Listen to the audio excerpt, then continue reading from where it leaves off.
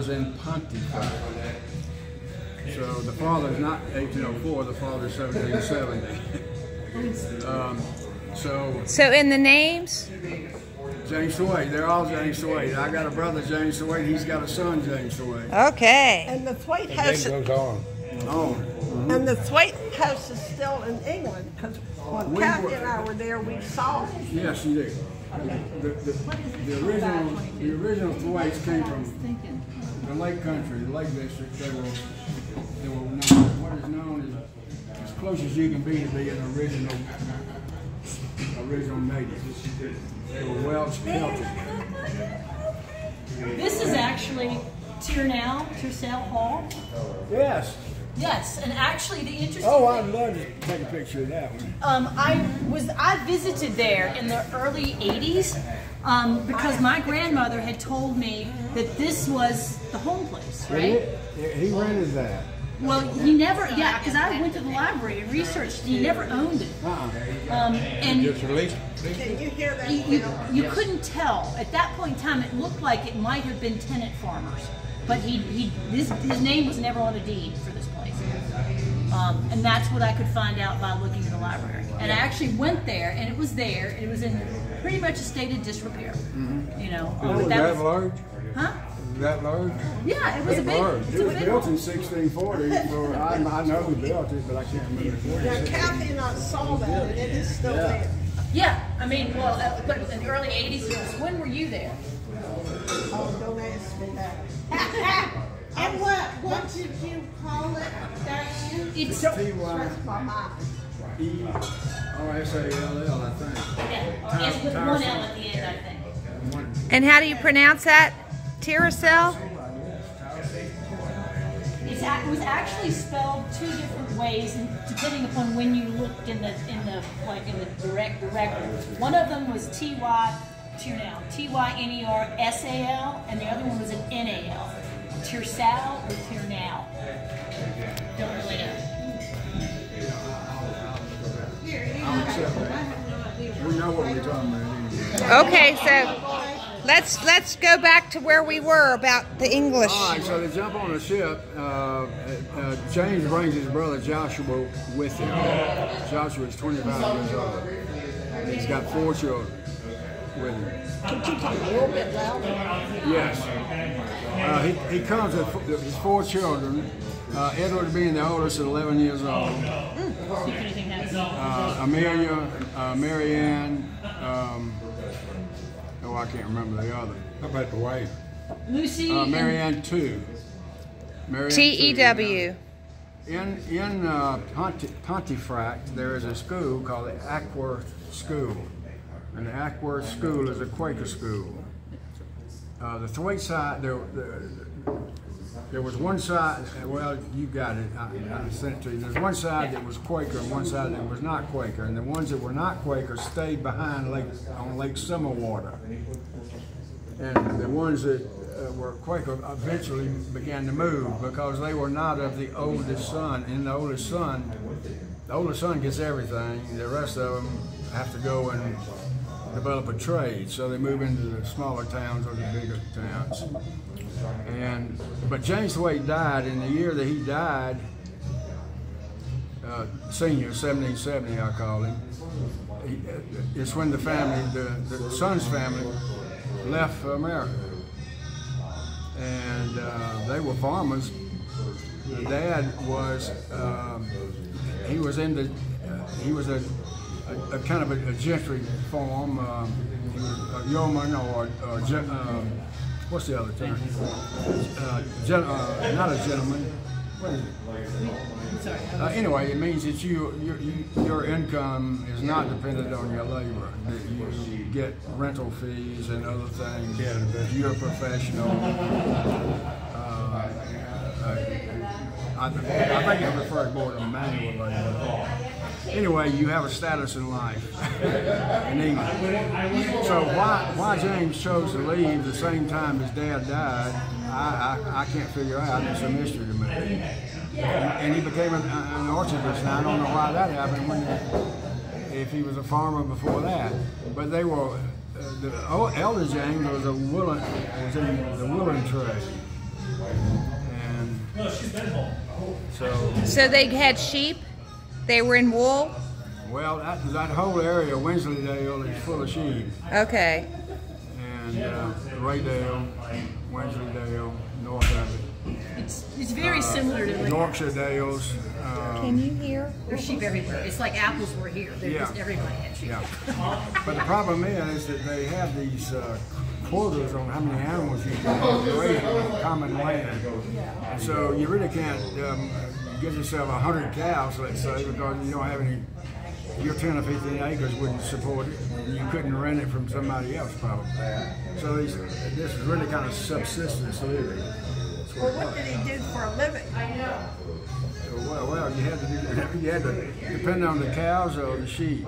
You had to get into woolen trades, maybe. But he had a trust or something. He rented land, or he had money other than his trade, right? Yeah.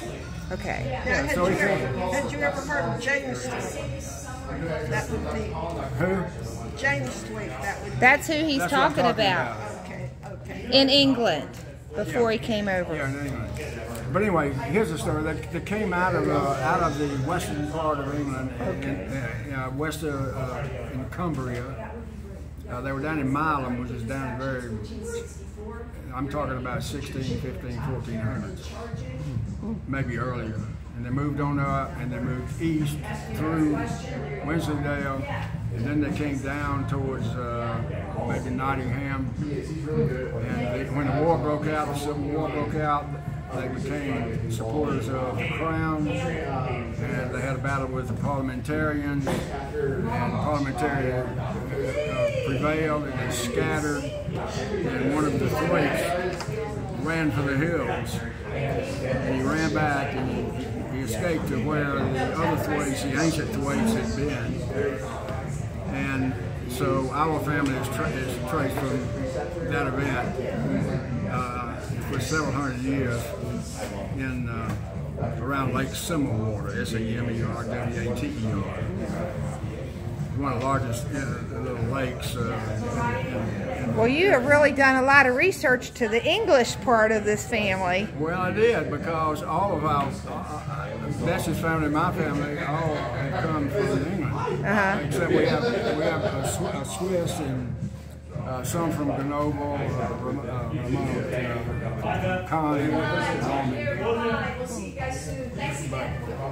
anyway, so they get into Philadelphia, and they make their way west, and they make their way to what we think is Steubenville, Ohio, right? Steubenville, Ohio, where they apparently have a land lottery kind of thing going on, and he buys his first land in 1843, and I've got the deed abstracts and all that.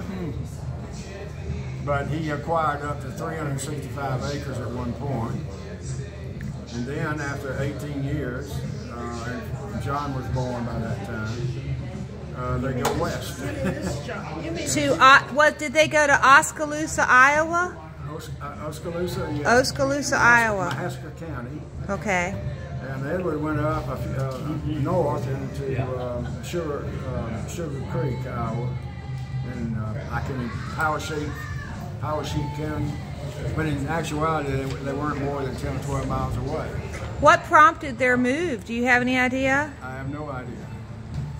Was it the Civil War? To the trees. The Civil War, perhaps? That's my suspicion. Is it about that time? No. When they go to Iowa, it is. It's 2 weeks before Fort Sumter. So and it was a whole Quaker settlement that went there, correct? I don't know, but that's what I have heard. Oh, I thought they went to a Quaker. No, they were Quakers, but they all moved together. Did you think that? Well, the family stayed together the whole time, and I think they had some others. And when they got out to, when they got into Guernsey County earlier in Ohio, the girls started. I wonder why the girls weren't marrying off, because typically that happens. And I thought that maybe the Quaker inventory of males was low. I think that's probably a very good reason. Yeah. And the word is that John mean, the James was devout, and I mean, he stayed that way to bury what? Apple Ridge now, and the cemetery there. So, but my Edward, his wife Kazia was not approved, and so he gets disowned. He was disowned from the Quaker. I'm still here. Oh, from the, All of them eventually were. from the Quaker meeting. From the Quaker religion. Yeah, right, okay. Because she was a Protestant. All the neighbors met and decided whether or not the wife was suitable for him. And they said no. He says yes, and he goes ahead with that choice. Now, there is a big Mount Hebron with Thwaite in the cemetery downtown where it says Thwaite. Yes. I was hoping to see that, and I was thinking of Can you turn the music down just a little bit? Diana earlier. The message got a relative there too, and his name is General Robert Daniel Robert. Hey, how are you? Who was around in order to, he did the Articles of Confederation. He's one of the founding fathers. He signed it. Double reason to go there. He signed it. Yeah. Yeah, perfect, Beth. So do you, after they were in Oskaloosa, how long were they there? And I heard that they came back here after the war. Well, Or came here after about the 5 years after the war, they bought into Florida and here. And they grew But oranges I cannot down there? confirm that he bought here in 1770. No, they didn't buy here till 1850. I mean 18. I meant 18. Yeah, Excuse me. I think it was about 1870 or something right after the war. But I haven't looked up the Now you deed tell me here. something I'm trying to find out because I can't myself. I'm not a real in-depth person, genealogist. This one says 1876. That's good. I agree with that one. And the reason Yeah, we got a number now. 18. the reason is that he married his last children in Ohio. Okay. But his he wife already- died in He already Ohio. owned land in Florida. But his wife passed away in 1856. in New Smyrna, Ohio. Now, see, I can't make that connection. What do you have that says New Smyrna? Probably Ancestry.com. This says some error. I have 1880 is when, that's one source says is when he purchased this ground. That's what the man's name was Boher. It must have been this property right around here. Yeah, no, it literally is. It's like right here. He starts with, I think it was like 180 acres or something on this side of the road, and then he buys some over there. So then he begins to amass more. Of course, the road wasn't. And here who at did that he point. buy it from? Bohr, B-O-H-R? Because I haven't done any research on the deeds. You don't Let's have see. a copier here. No, actually, I don't have a copy. I have a copier next door I can go use at Emily's. He's a clearing. Clearing. Okay, we'll do that when we're finished. It's for country, and we're Norse. We're from North. Our ancestors were Norwegian and not Danes. So they came from the west and not from the east of England. So Edward's family went to Florida? Edward and Jane's family, according to the record I have, went to Florida. Father and son, and John. Well, they stayed Maybe, here. and- Yeah, they somehow ended up here. And I was told after the war they came here, and the Quakers were really into trying to educate the freed slaves. That I got that somewhere. But also, I had a Thwaite contact me via Ancestry and said, I think you're related to us. We were in Florida, and my great-grandfather, grandfather, whatever, grew oranges.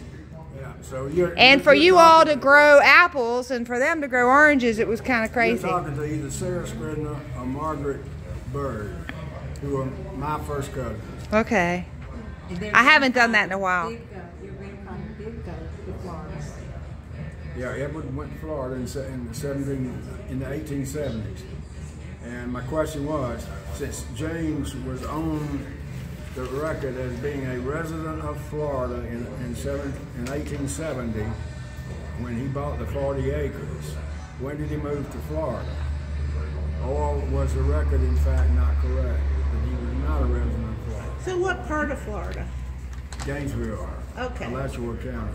But Diane, you don't have any record of our James being in Florida. Downtown Gainesville, right on his land. Okay, I think that maybe it was a son of Edward named James or Well, something. you know, in other words, James dies relatively, he dies in 1887. And then John is the one who really picks up the ball here. And so it's like, you just hear about John and his friend. I think it was for East-west. My question is, of you all, you can help me. Maybe even north-south. I think that James was a very special man. The father of John. James 1804. Yeah, I think one of the big schools is Because I can't figure out why John would have lived with him for 31 years before he lived without a bill. And His mom wouldn't live there. unless that man was a special man. And that's just what I'm trying to... You remember Grandma? Well, help me understand trying to maybe get more there. about how the Quaker religion family would have worked. So Edward marries somebody who's not acceptable. So he's over there. And then you've got James, who's the next eldest. And then there's John. So would James have been the heir appointed that Edward stepped out? I mean, you know. Well, no, because the Quakers didn't... who owned that house? The country of England governed that, not the religion. She was a maiden lady. But now James is in America, and that's what I'm wondering. It's like now Edward has decided he's done something just disconnected, you know. And so it's like now from James's point of view, does he leave his inheritance mostly to his son James, or is he adopted the new way of thinking? Well, I think he set John up in Winchester, and he set Edward up in Alachua County. It's sort of what it sounds like. Yeah, And then that's what I James- think. Why doesn't he say You made a James? success of it, and we had a failure, but it was due to an attack. But if he set those two up, he would set James up too, right? Yeah, but there was James that came on the boat. There was another James, or it was John? James 1804 had a son James. Okay. Yeah, his name was James T. Yeah. Now, that's why I pointed out That's that James incorrect. T would not be correct. Okay. It would be the sons of Okay. 1804. All right. Well, we'll fix that. So, because I really don't know what happened. Maybe you're But you know what? What I thought about this whole thing was that they came here after the war for whatever reason, because all the Oskaloosa Quakers came back. Like they'd gone there to hide during the war or whatever, stay neutral. Then they came back. But did you ever hear that James was like a leader in the Quaker? Because see, we have all the Quaker books here that show all the marriages and all that stuff, and I've gone through all those researching James and John Thwaite. But he wasn't like a pastor or a minister. I think he was. I just think that James 1804 was a terrific man for his time, and he kept his family together and made them. Why wouldn't Edward move on a separate life? He didn't. He followed his dad, but not in the household. He just moved next to him. Mm-hmm. And for a while, he was living on his dad's land. He didn't own it, but then later on, he did own some land. But he did not own land when he was in Iowa when his dad did. He was a tenant farmer. So they were there in Iowa just for how many years? Just for 6 years or something? They were in Iowa for just 6 years? Or?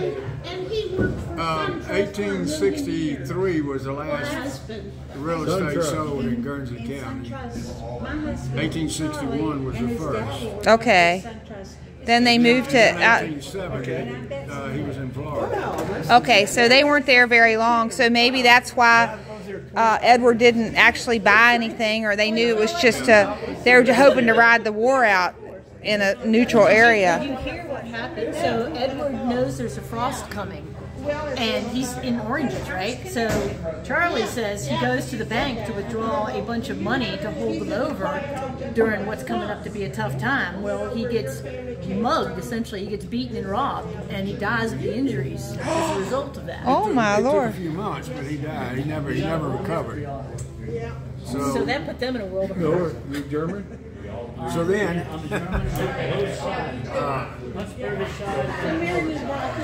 if you're interested in his family, I can send you that. Well, so what happened in our family?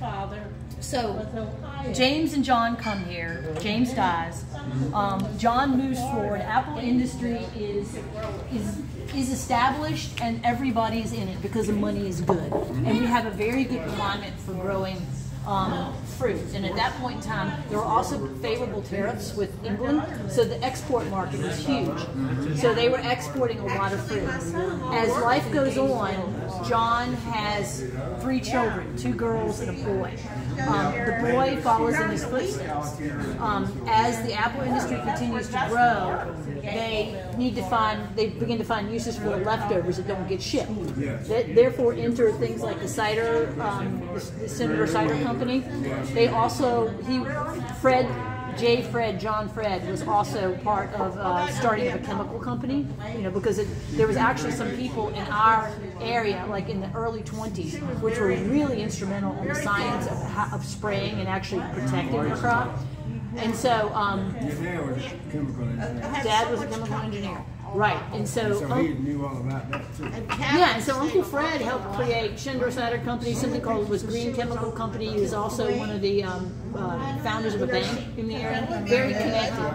Unfortunately, I don't really know why, but he develops diabetes, and basically his leg gets This gangrene. is J. Fred, the son. Yeah. And This he is built. There's a brick house across the street, so of course, right here, no road there, family property. Well, there's probably a little road. his mother was still living. My great grandmother was living in this house when he built that house.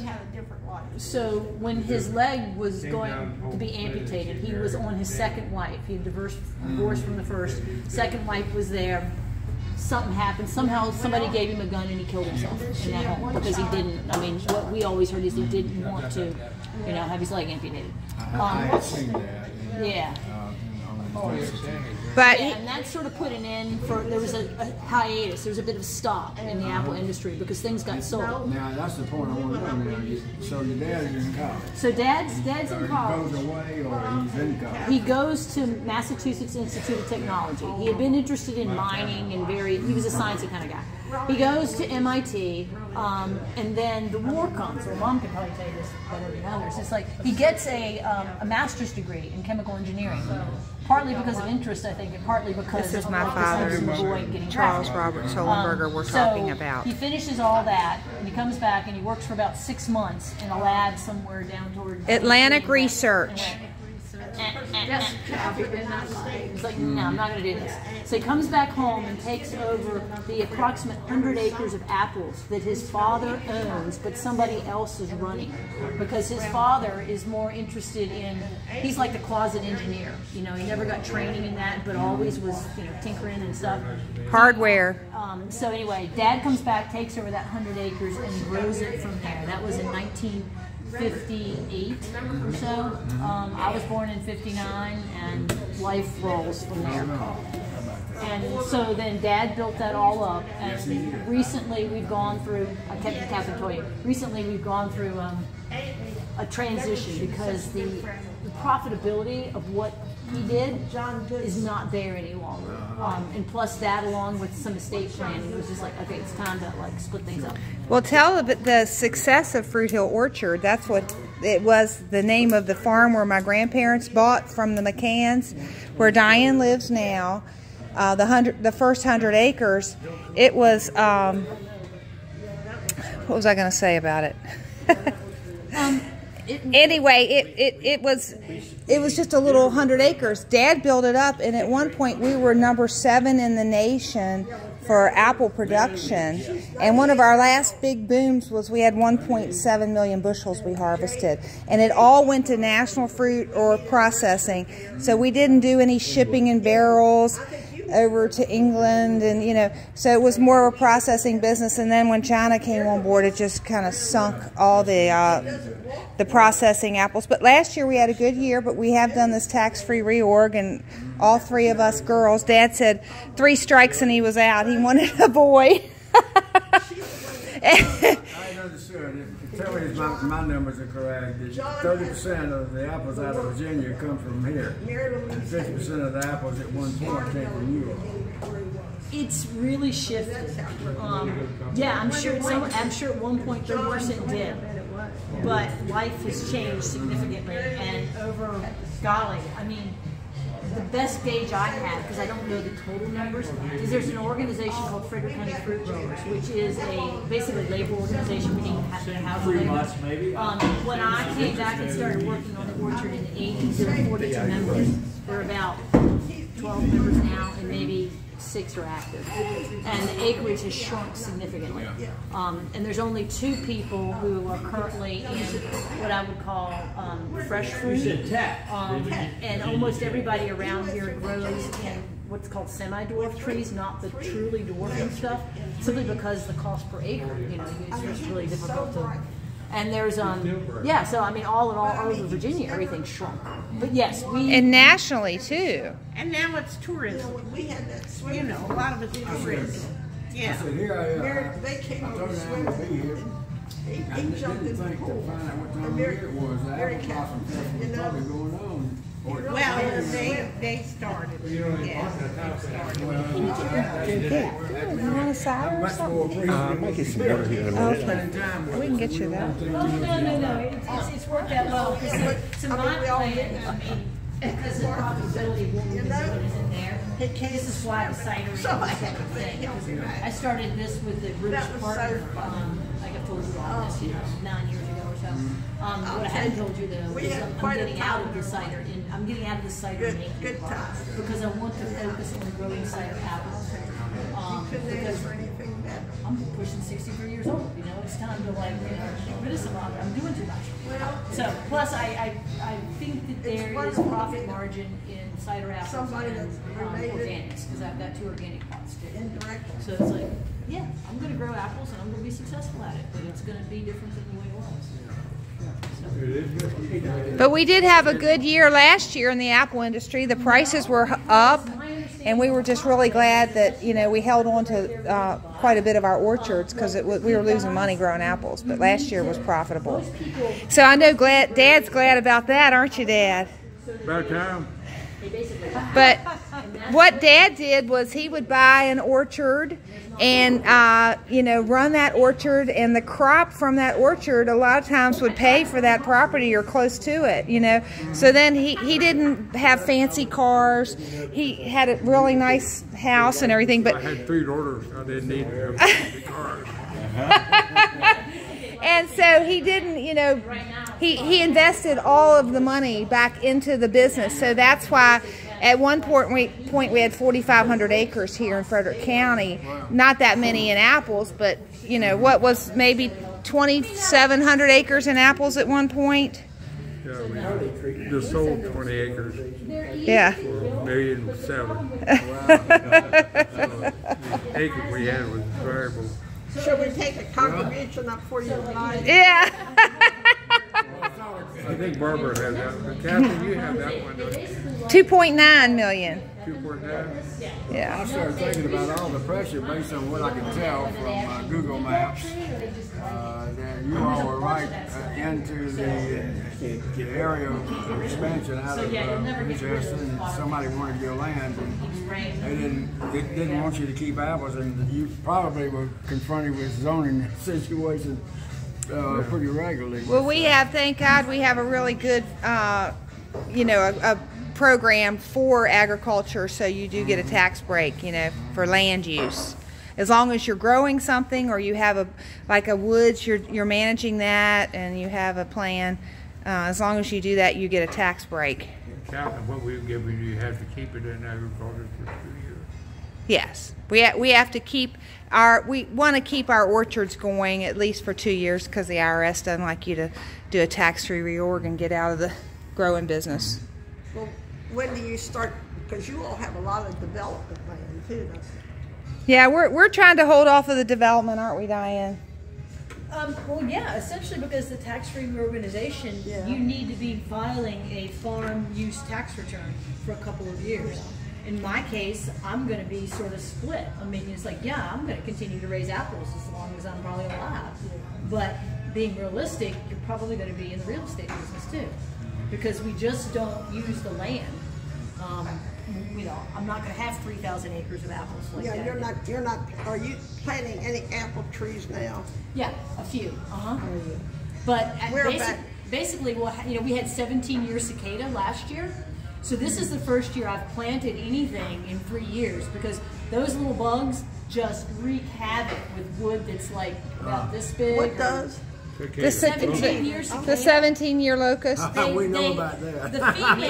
The female lays eggs by, like, basically we call it stitching, but she makes about 5 little inserts. She just slices it and lays eggs in it, and things from about this big to maybe this big. And so if you have a baby tree that the trunk is like just planted, the whole tree's gone. it's just gonna break off because it's like, you know, the females do that. So it doesn't make sense to plant during a cicada year nor the year prior. So this year, yes, I put a few trees in the ground for the first time in a while. What's a few? 1,000, 1,500. Well, mostly because I'm trying to figure out Bill, what do you have anything to say about what's going on? I'm listening to what's going on. Because he's a farmer. Yes. He's farmed all his life. And you know the trials of a farmer. I know the trials of a farmer. I'm living in the same house I lived in 87 years ago. Oh, wow. Well, we lease a lot of our land to farms. 92? Yeah, I'm a little bit over there. You eat apples every day too. I don't have an apple. I had an apple tree and it died 2 years ago. My grandfather Thwaite had apple juice and oatmeal every day, but he didn't grow apples. An apple a day is good for you. I still drink some apple juice and buy it to school. Now, Phil came from. And so in addition to figuring out what your market Where'd I come from? You came. His mama. Indiana. I grew up in Indiana. Oh, okay. Also, the Now, what was your? Tell us a little bit. Tell them a little bit what your dad did. What did your dad do? Oh, my dad worked at a factory, but we only had 5 acres in our. Where did you grow up? But we had two cows. Sometimes we had hogs. Always had chickens. Kind of thing, just a small. But I lived amongst farmers. Most of my grandparents were farmers. Yeah, Cordell Watt, Timber Ridge. Now, what was your? I moved east and never went back. It's been pretty young low. I mean, he's got a lot of young trees. Where did your parents come from? Well, my name Raider is German, but on my mother's side, everything was Irish, and my one grandmother's Irish. I'm probably 3/4 Irish and only 1/4 German. Now, how about you? Well, you hear about everybody. Nothing to know about. Well, can I tell you all about my farm market Oh yes, I want to hear. real quick? Can he have a refill of that, Dad? Yeah, sure. My daughter and I decided to do the homestead farm at Fruit Hill Orchard because, well, we wanted to keep the name Fruit Hill Orchard going. My little sister has a farm market in Palmyra called Fruit Hill Orchard. It's Fruit Hill South. They grow apples down there and peaches, small orchard, and then they're on a low ground, so they freeze out a lot. So they now are, you know, making sure that we have a crop, so we, you know, they come up here and get peaches and apples from us. And So- what's her last name? Lenticum, Barbara Lenticum. It's on that little information sheet. You So, planted 900 trees on her place. yeah. You know the whole story. Now, do you still live? Just a few. Yes, I live at the Barton House. That's where we have our wedding, the big wedding venue. Now, she The was a Wright wedding Barton planner, Farm. Barbara. At the Barton. Is this, So this little market this is where you is at Grant. When we first started it, we were remodeling the little building. Another guy had rented it and made a market.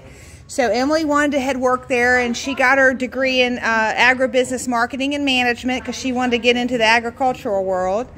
My daughter, and then I have a son that's a few years younger. She's 29 and he's going to be 26. They're both helping me at the market now, but Emily and I devised the homestead farm because it was our homestead for the Thwaite.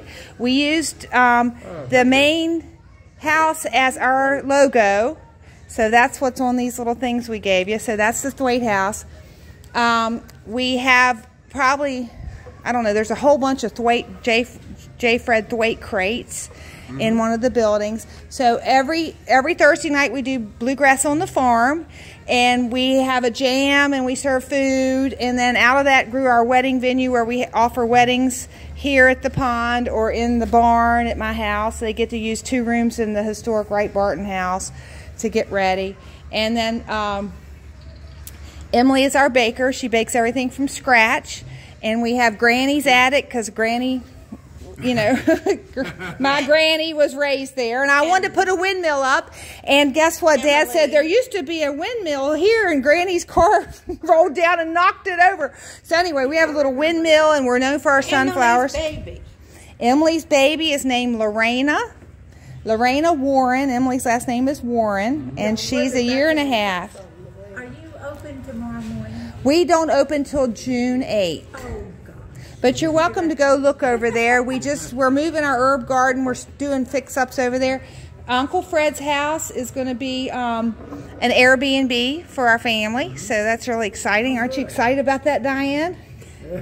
Diane remodeled it when she first had gotten married. Anyway, we're excited about that because, you know, that's a big business, and with our weddings we can offer that Airbnb, you know. So anyway, Is that the brick house? right across the street. We're rehabbing it. It's not finished, but it was built in the 1940s, and it's just really, we just put new windows in it and did stuff like that, and it's been a tenant house. Where's Uncle Fred? What's happening to Uncle Fred's house? That's what I'm talking about. We're going to make it an Airbnb rental. The brick across the street. So you all, if you want to, we can go. I can show you around afterwards over there, and you can look around. And Sure. I would hope Emily would have come over, but they went roller skating with the kids. I So. know it is a Sunday afternoon. Well, it sure is interesting. It's nice that this could go on. Life will go on. Yes. Well, I'll think about that. Yeah. Fair enough. You got ahead of you.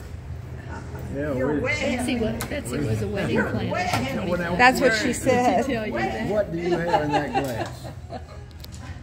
Dad, what are you What's in drinking? that glass? What kind of cider is What that, is your Diane? preference there? 522. It's 522. 522. It's black currant. That's the name of this road out here, 522. Oh, well, this has been. Well, that was great. one of the, I had the 4-pack, and so the 522 was in the 4-pack. It was at my front door when I What got home Thwaite from the hospital. I told was a her, mountaineer. Did you send it to him, I had Diane? been in the hospital for How's- 2 days, and I arrived home, and there's a package for me. How sweet. Are you better? I mean, were you just had... I had a situation where I could not, I was gaining weight and could not lose it, and what was happening, I was retaining the fluid. Oh. And I thought I had asthma because I couldn't breathe. But And it was left-sided heart trouble. So they put you on I took the pills furosemide. and I lost 30 pounds in 3 days. Oh my gosh. yes. He had left-sided heart failure, and then I now lost 50 he's pounds better. in 10 days. Then he lost 50 pounds. I mean, From You must that. have been pretty big at one time. So now I have to, and I had an implant I'm not a blood thinner, I'm not blood thinner tolerant. So I had what they call Watchman, a little insertion they put in there, an appendage that creates, the blood clots come out of, and it blocks that. Oh, good. And we had a doctor in our hospital that said he's put in 100 of those. The Watchman. Yes, locally. Well, Dad just had a pacemaker put in, so you all are both bionic. Yeah. It doesn't defibrillate, Dad, just a pacemaker. It just keeps everything ticking. I'd love to see the years that he's got. Well, I want It'll to take tell 8, you, it'll take 7 to get there. this is such a treat for me to be with y'all. And I grew up in Baltimore. Okay. And my daddy was from Wilmington, Delaware, from a long line of Quakers. And when I was 4, his mother moved in with us in Baltimore. Can My you tell us your maiden name, your Yes. full name? My maiden name was I was Elizabeth Clymer Rumford. Rumford. Okay. Was my maiden name, and I was always Betsy. Okay. And so grandmother Rumford moved in with us when I was 4. I had an older sister, 7 years older, a sister 5 years older, and then along came Betsy and our brother Lou, who was a year and a half younger. But anyway, so when I was 4, and grandmother lived with us until she was 97, and she was quite a Quaker lady.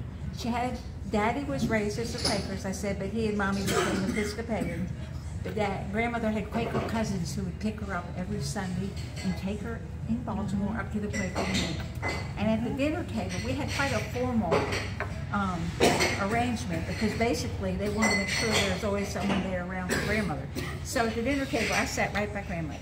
And one night, well, I will tell you what happened. My parents would sometimes go out, so they'd leave the children with grandmother at the table, but we were really grandmother sitting. But one afternoon, out of the kitchen was a coal closet, I don't know what you call it, where you would, in the fall, I loved it because there would always be a big jug of cider, big heavy glass jug with kind of a handle on it. And I loved the cider. Well, one afternoon I got into it because it tasted really good. It was a little fizzy. And I drank so much. By the time dinner came and our parents were not there, it was my brother, myself, and my sisters, I got drunk. I got drunk. I had gotten drunk. And I was under the table. My brother was misbehaving. Everything was terrible. We were just acting Did you up. know what it was? No, I knew it was cider. How old were I didn't know what it you? was. How old were you? I must have been about 10 or so. I don't know, because I can still remember thinking, oh, like this, it just tastes so good. And so, not yours is wonderful. And so, grandmother got up and left the table. I mean, that is unheard of for grandmother Rumford. And so, anyway, I didn't quite live that down. And the next day, do you know what happened? I had the worst case of hives. Oh, From the cider. Oh, I'm sure I had a headache too. I didn't know you it got was just hives. I just was too much of the what's ever in the cider. too much of a good thing. But anyway, and that really wasn't my personality, because I was usually the good one because I was that far down in the line. So your grandmother was appalled? Oh, she was so appalled. She left the table and went upstairs. So Mary Lou and Roger Quaker, and they used to journey some places with the Quaker church. Did you go down to Baltimore? They were active in the... To the Friends meeting and right up, yeah. And off Charles Street. Yeah, would you have been there too? My grandmother would have been there. She was Mary Beatrix Tyson Rumford. We had just come back from my sister's funeral in Wilmington, Delaware yesterday, her service. She literally died in October, but we couldn't all get together. We got our family of 25 together, and we've been up by winter tour the last 2 nights, and we have had the service at the Brandywine Cemetery. So you and Robert, it was just so lovely, and that cemetery is where generations of Canbys and Rockfords are buried. How did you all meet? You're both Quakers. What? Well, So you Charlie haven't was told me raised about as your a children. Methodist, and I was raised as Episcopalian. I met Charlie at the Trust Company of Georgia, because I ended up in Atlanta when I was in my early 20s, and then I met him at that bank, and then we dated and we got engaged very quickly, and they said one of y'all has had to leave. His daddy had been very involved in the bank, and then Charlie would work with the bank for 30 So you had to leave. I had to leave. Yeah, I know. You're out of here. Yeah, they said, You went home and got married, had babies. Now, how many children do you all we have? have 2 daughters. We have an Emily, who is in her late 40s, and she and her husband and 4 children live up in Clayton, North Carolina. Oh, okay. So we spent Monday through Thursday with her, and we went out to Wilmington, Delaware, back today. And then our other daughter came up with her 4 children. They flew up for 3 children from Birmingham for the funeral yesterday. Oh, okay. So you got Are this. they Quakers? No, they really are not. But it is just so interesting to talk about. I'm the only one in my So family. do you and Betsy have children? Yes, I was going to show you this. These are our North Carolina children we don't get to see very often. Now 3 Birmingham children were with us this weekend, and last night they were absolutely Is there still a terrific. meeting here? Yes. We had 26 hours, I think. We had 2 Quaker. It was We had the- 2 Quaker meetings. The Center executrix and Hopewell. said the night was on her. Roger, my husband and I went to Center. Which is downtown Winchester. And now Hopewell and Center So we did. consolidated. Because there are not that many Quakers around. No, I know that. There are very few and far between. I mean, they're all very few Quakers. Did Ternell Hall come up with anything? I guess you come in as And we had They're 2 not quite Quaker new, cousins but- who came in yesterday who live up in that area. I wanted to say, as children, we almost had the 2 generations with the older sister and my brother and myself were about 5 or 6 years apart from the older girls. But Lou and I always had to say, This is my no, youngest. it was our She sent her granddaddy job, away. our honor to say the blessing, which was a Quaker blessing. And it was thank thee for the world so sweet, thank thee for the So how food many we children do you eat, have? thank thee for I the have only 2 birds that daughters, but we sing, have 7 thank children. thee God for everything. Making up for lost. And then we said that because grandmother Rumford was with us, and my father, her son, you know, who lived with us, we were very together, would always address her as, "How is thee today, mother?" I married a boy from and so- South Point, Greensboro area. yeah, see, when I attended meeting, they My all husband spoke, retired how's thee, what's thee doing today? from the banking Yeah, business. so. Do you remember your Quaker blessing?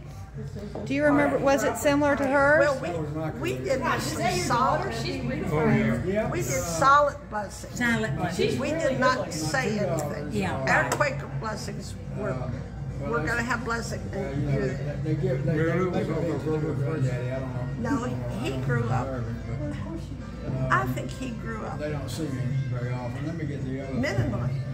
The one Mennonite? Roger Yeah, was a Mennonite? but his mother, yeah. Well, now they lived in a house that's across the road from my driveway called Cherry Row, 1794. and her mother, Nina Thwaite, married Schlack. What was your daddy's name? G-O-V-E-R. Grover Slack. And she and Roger, her last name became Kuntz, lived there, and they one time left for, I'm telling the story ahead of it, but you can probably tell it. They left, and then her mom, her sister lived across the road in a house. Yeah, Helen. They left in a snowstorm to go somewhere, and they turned around and came back, and their house was haunted. Our house really, truly, I crossed my heart was hard. And tell the story, when you came back in, it was set up like what? Now A meeting. A Quaker meeting. Yeah, because we, our house is big, and you had the kitchen, you 2 stepped up the dining room. And we always, had our chairs, when we came back, our chairs were all set up. I mean, we absolutely would hear people And talk. then she took pictures and it was all wavy. I mean, absolutely. But it was set up like a Quaker meeting in her house. Isn't that? I mean, really and truly. And her sister would not walk through our dining room from the kitchen to the dining room. No, When my grandmother died at 97, we had a Quaker service in our living room, and my mother explained to us that her ashes would be on the mantelpiece, but no one would say a thing unless they were moved to say something. well, I attended a meeting like that. That you came in and said, you might sit for a whole hour. And then that's my daddy and his brother, and they were from Baltimore. Let's see. Yeah. What was there Their last name was Stewart, S-T-E-W-A-R-T. Oh my God. They were adopted by their aunt and uncle, The last name is Brown. and so we have Baltimore connection. Yeah. So, did anything happen in the funeral, or it was just a quiet funeral? Oh no, people. It was just quiet.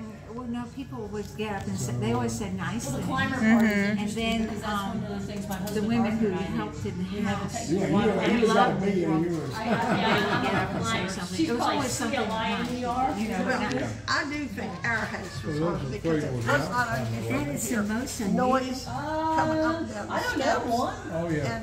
And cousin Catherine would Clara Rage seeing Dora. Really, it's not making me. Honestly, you know, we lived with fun. I mean, we would just say, Buried there in well, thanks for 1795. being Relative here. of Betsy. We took my he was oldest daughter back to school, and we had our chairs messed up. We came back. Your sister married a all set climber. up. It makes me think. Isn't that crazy? And remember when Roger was fixing up above your kitchen, and he left all the tools, and they would be all mixed up and put it back. And I mean, I know people who don't believe. Is she related to the Must be touched. Connection? No, And her honestly, background, it was true. her family. well, I live in a Quaker house across the road, the Wright Barton house, and it was Rebecca Wright's family. Her mother was Rachel Lupton that grew up in your house.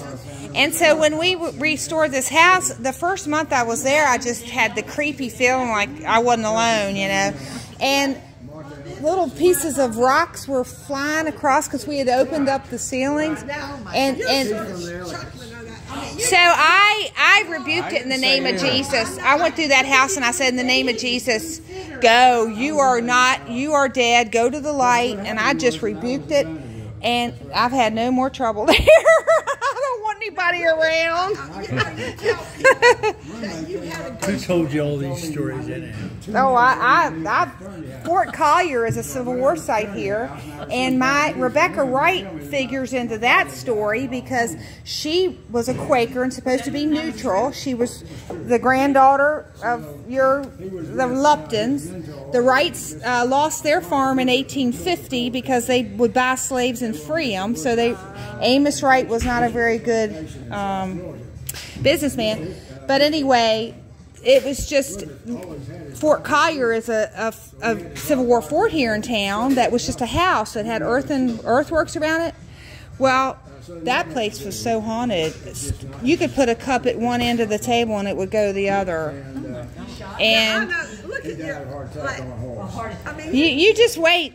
One of these days you'll see it. But so I rebuked that house, and 2 weeks later the History Channel wanted to come and do a story about the ghost at Fort Collier, and I was like, oh, I don't think they're here anymore.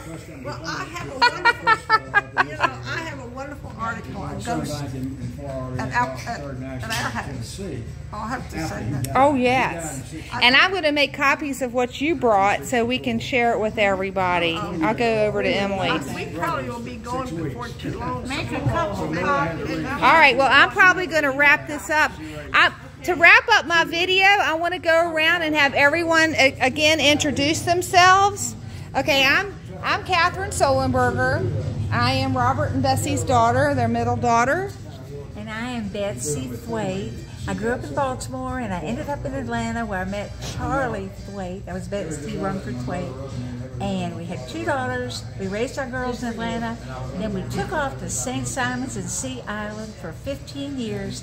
And then our daughter in Birmingham and her husband needed us because her husband decided to go to dental school in his late 30s, to go to dental school and change careers. So we've been over with the 3 grandchildren there, and we still have our oldest daughter, Emily, up in North Carolina, near Raleigh, with her 4 children. How wonderful. Okay. And who is this man? Okay, I'm Catherine Story. You're Charles Robert Solenberger. C.R. Robert Solenberger. My mother was Mary Louise Thwaite. That's how I'm tied in with the family. All right. And he was the apple magnet here in Winchester. Yes, we call him that. You still are. All right, we are introducing ourselves now. Sorry to interrupt you, Charlie. Yes. I just need you to give me your name and a little bit of your information. We're going around. I'm going to end up the video here. Well, that'd be nice. My name is Charles Edward Thwaite III. There have been two that precede me. And I'm, what else you want to know? You're just really into the genealogy of the Thwaite family? Well, I'm the oldest living Thwaite that I can determine. And for that, I have a And how old are you? 79. Oh, well, you're young. But I can call this gentleman Thwaite too, so I can't tell him. But he does not bear that name, so yes. You know. Okay. So I had this responsibility, I felt. When my dad, I went up in the family papers and I saw when my dad had written a man in New York City I'm just going back through. saying his name was Herbert Thwaite. Yeah. He said, I do not know any Thwaite outside of my own family other than, Well, that's true. I wasn't sure. well, I forget the other guys. Herbert Thwaite was communicating with him. And the guy that he knew was Milton Thwaite. Thank you. And Herbert says that Milton is my nephew and that we came from such and such. So I gathered from that my daddy had no idea. And from the letters of the wedding, my daddy did nothing. He didn't even know where they were going to go on the honeymoon. He just wanted to do it. To be as successful a man as he was, he didn't know where he was going on his honeymoon. Some other plan there. And 5 years ago. they small town in Georgia. Tell him what your daddy did. Huh? Tell him what your daddy did. He was a banker. And what is was his name? Same as yours? Charles Edward Thwaite Jr. Okay. He was the fourth child of Charles Edward Thwaite. And he was in Atlanta. He grew up in Macon, Georgia. Oh my gosh, you probably know some of our family. Did you ever live in Macon? I went to Macon on Sundays to see my grandmother, and I loved to see my grandmother and my grandpa, the greatest people. We had some cousins in Macon. Yeah, Dad's cousin lives in Macon. My grandmother took her teeth out and put them in a glass every night. Her house smelled like Noxzema. That's true. And I can remember my granddaddy going down the steps in the morning. He had cracked oyster shells in one canister. He had cracked corn in another canister, and he had some green oblong type stuff in another canister, and he poured warm water on that green stuff, and it smelled. And then he goes out and he feeds the chickens. And then he goes around and picks up the eggs and all that. Well, when Sunday rolls around, I follow him out again like I've done every time. And he goes out and he gets his chicken, and he goes over and he wrings his neck, and the thing's hopping around without his head. And that's supposed to be our lunch. I couldn't eat that. Fast food. How could I eat that chicken? Fast food. It was alive. Okay, now who do we have here? Rob and Tricia Boyd, and I was Tricia Stewart.